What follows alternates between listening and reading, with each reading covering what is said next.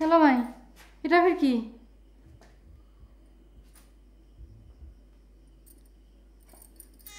Hello, এটা কোন কাজ হয়েছিল না গান্দায়? তুমি এদিকে এসো, ওটাতে হাত দেওয়ার দরকার নেই। এসো। দেখো, এটা আমার মেয়ে ফ্রান্স থেকে পাঠিয়েছে, আর এটা পাঠিয়েছে আমার ছেলে জার্মানি থেকে। ও ওখানে লেখাপড়া করে। সব মূর্তি মাইসে দিছে? আপনি একটা কিনে নেই মেয়ে? কিনেছি। হ্যাঁ, এই যে র্যাকগুলো দেখছো, এর সবই আমার কেনা। এসো।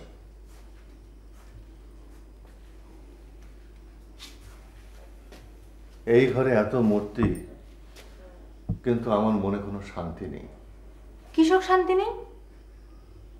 শোনো, এই যেগুলো দেখছো, এগুলো আমার বংশের ইতিহাস বহন করে চলেছে। আর এই দেখো, এই মূর্তিটা দেখছো, যেটা দেখানোর জন্য তোমাকে আমি এখানে নিয়ে আসছি। এটা না ভাঙা মূর্তি? হ্যাঁ, এই ভাঙা মূর্তিটার বয়স 200 বছর। এই ঘোড়াটার নাম ছিল দুলদুল। এ বাতাসের বেগে উড়ে চলত। হাই, কোন কি মিয়া? তো এই দুলদুল ঘোড়াটা ভাঙছে কেমন করি? এটা কবে ভেঙেছে কেউ জানে না। আমার দাদা বলতেন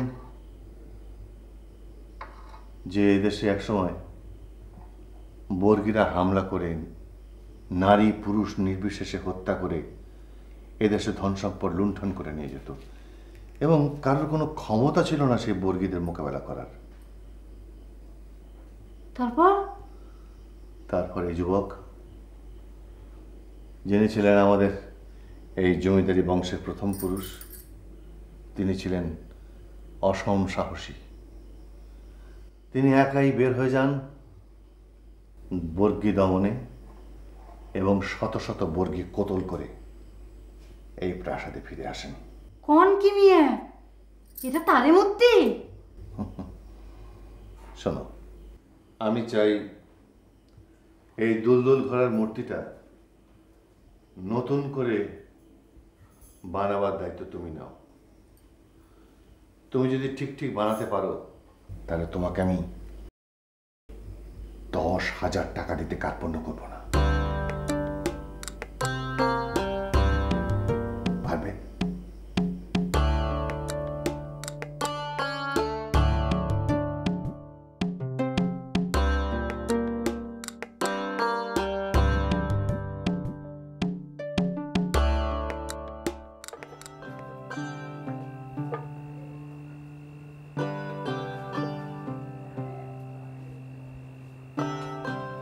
মা কেতকি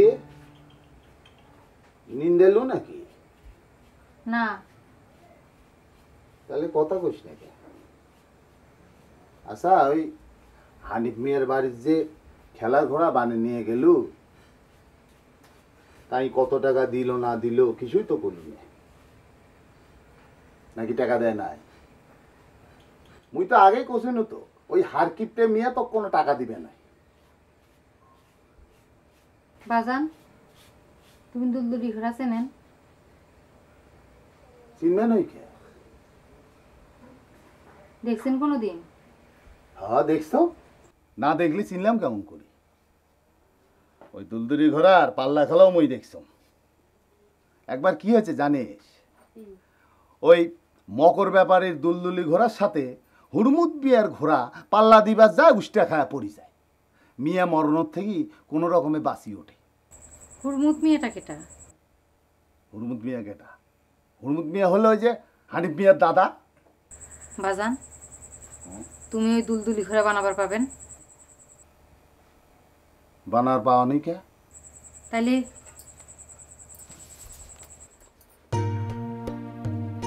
দুলদুলি ঘোড়ার পিঠের উপর বসে আজকুমা চাবুক মারবা নেছি, আর দুলদুলি ঘোড়া প্রাণপণ ছুটি চলবে নেছি। এদান ঘোড়ার মূর্তি তুমি বানাবার পাবেন বাজান? না বানাবার কি আছে, কিন্তু এদের মূর্তি বানে হবেটা কি কত? এদের মূর্তি বানাবার পাইলে হানিফ মিয়া মেলা টাকা দিবে বাজান। হানিফ মিয়া টাকা দিবে? কত টাকা দিবে আগে শুনি আসিস। 1000 টাকাও দিবার পারে। মিছা কথা কইস না তো। মিছা কথা কমকে? তাহলে তুই কালকে যা মূর্তি খান নিয়ে আসিস। আচ্ছা। এলা সতেই যা, মেলা আজ হয়েছে, যা।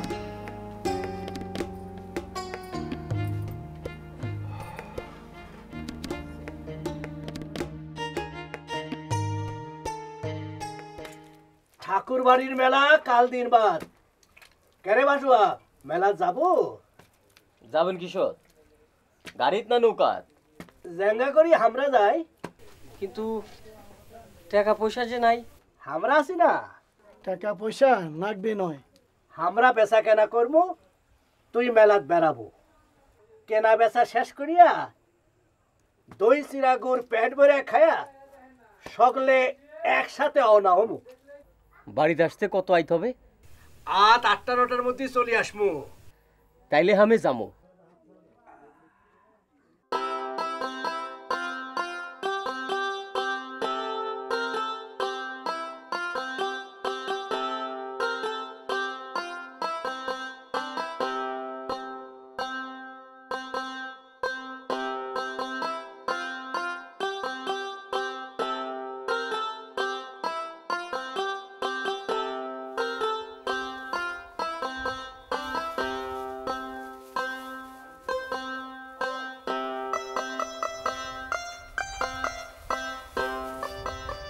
আমি কাল ঠাকুর বাড়ির মেলাত যাবো, আসতে আই খবর। এ মেলাত কি আই নকশা আছে? কিছু থাক না থাক, আমি যাবো। আর কেটা যাবে? কুমারপাড়ার জামিনিদা, পানা সানা সুনীল, আরো মেলা মানুষ। কেন কুমারের সাথে তো যাওয়া লাগবে কেন? গাঁও তার মানুষ নাই? কে কুমারা মানুষ নয়? তামার সাথে গেলে দোষ কি? কথার তো খুব ওস্তাদ হয়ে গেছিস। এই তুই মেলাত গেলে সাঞ্জিবেলা গরু বাছুরগুলো তুলবে কেটা? সে চিন্তা তোমাক করা লাগবেন নয়, সেই ব্যবস্থা আমি করে যাবো। আমি যাবো।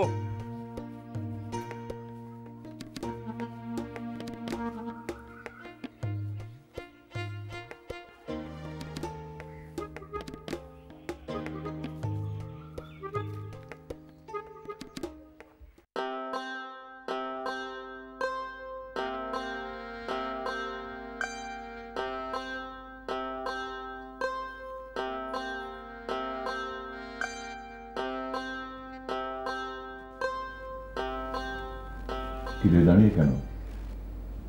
কিছু বলবি? কি বলবি বল।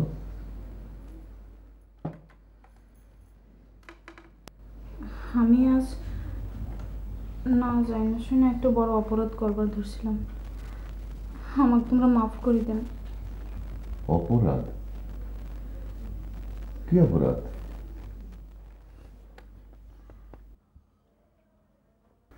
না বুঝে না যাই না আমি সেই কামটা করবার গেছিলাম। সে কি? তুই কাঁদছিস? শেষে নজ্জায় আমি শেষ হয়ে গেছি। আহা, সে কাজটা কি না বললে বুঝবো কিভাবে? কামটা বেজায় ঘেন্নার, আমার হাতত হাত করে দিয়ে পুলিশ ধরে নিয়ে যাইতো, আমার ফাঁসি হতো। কাজটা কি? কেন তো ফাঁসি হবে? সেটাও আমি কবার পাবা নই। আচ্ছা ঠিক আছে, না বলিস, কাঁদিস না তো। তোর কান্না দেখলে আমার খুব খারাপ লাগে। আমার কান্দন দেখলে তোমার খারাপ লাগে কিছু? তা আমি জানি না। ছোটবেলা থেকে এ বাড়িতে আসিস হয়তো সেই জন্যই, অথবা অন্য কোনো কারণে।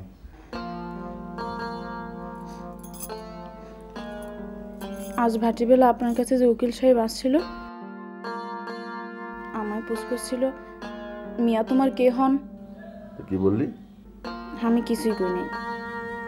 ঠিক করিস নি? ফির করলো তুমি কি বিবাহিতা, আমি তাতেও কিছু কইনি।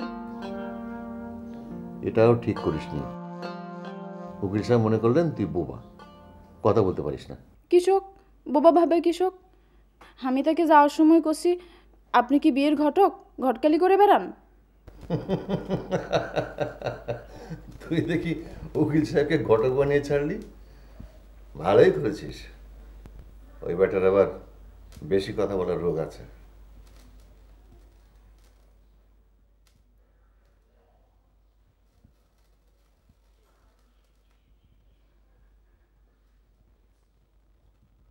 এক কাজ করতো, আলোটা নিবি দে, আমার মাথায় একটু হাতটা বুলিয়ে দে, বড় ক্লান্ত লাগছে।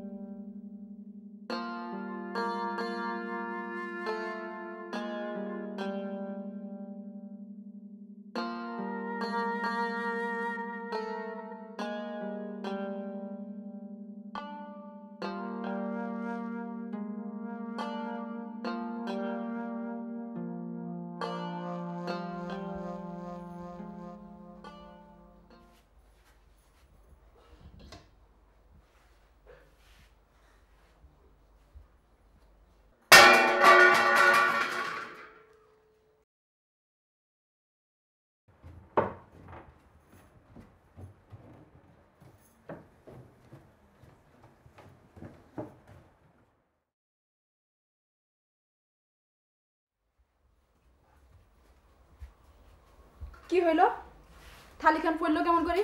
এই টেবিলের উপর থুবে যা হাত ফসকি পড়ে গেছে। অত বড় একখান থালি হাত ফসকে পড়ে কেমন করি? তুমি চোখে দেখেন না তোমার চোখে জ্যোতি নাই? সুখ সময় চোখে জ্যোতি সমান কাজ করে না। মুই সাদত গেলি শুতে মেলা হবে।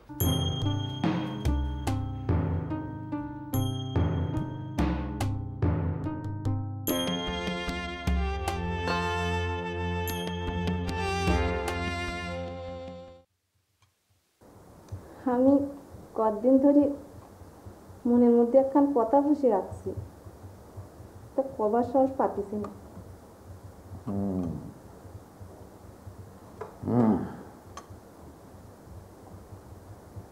আমি কি বাঘ না ভল্লুক?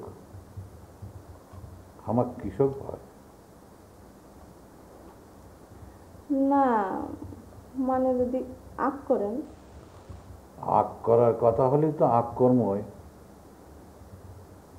এই জন্যই তো কই, দুনিয়াতে আমি আপনার কেউ না, বড়ই আপনার সব। অত পেশাল না পারি, মনের মধ্যে কি কথা পুষি তুছেন ফস করে কয়ে ফেলাম। আমার মনে যে বিয়ার নাই খসে আপনার চোখত পড়ে না? পরিবার নয় কৃষক পরে, তাইলে তার বিয়ার কথা একবার মুখত তোলেন না কেন? মেয়া তো একখান নয়, দুইটা। স্বার্থপরের নাকান খালি নিজের মেয়ের কথা কাউকে। মুক্তার জন্য তার মায় চ্যাংড়া ঠিক করে থুইছে। মিশা কথা, আন্ডার মেট্রিক চ্যাংড়ার কাছে আমার মেয়ের বিয়ে দিবার নয়। মুক্তার মা আজি থাকলে আপনি বাধা দিবেন কৃষক? কারণ মুক্তা তার মায়ের একা বেটি নয়, আমারও বেটি। মনির জন্য কোনো চ্যাংড়া পছন্দ থাকলে সেটা কয়া মন মনে চলে যাও। এখন কতে আমার মন চাতেছে না।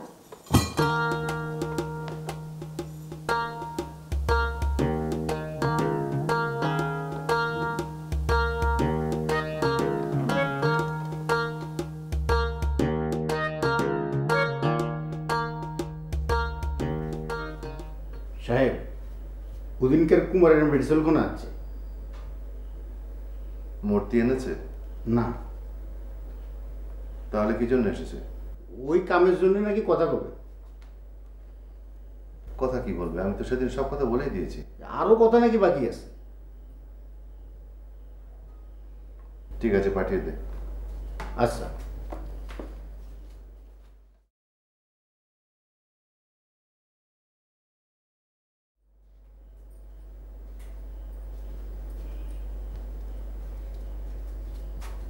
নিয়ে তুমি মূর্তির ব্যাপারে তোমার বাবার সঙ্গে কথা বলেছিলে? কসি। কি বললো, বানাতে পারবে? হ, পাবে।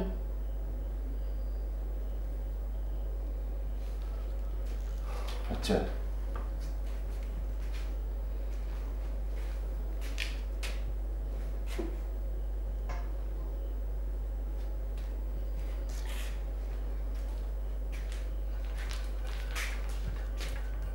এই হলো সেই মূর্তির ভাঙা অংশ। এটা তোমাদেরকে নতুন মূর্তি বানাতে সাহায্য করবে। ধরো।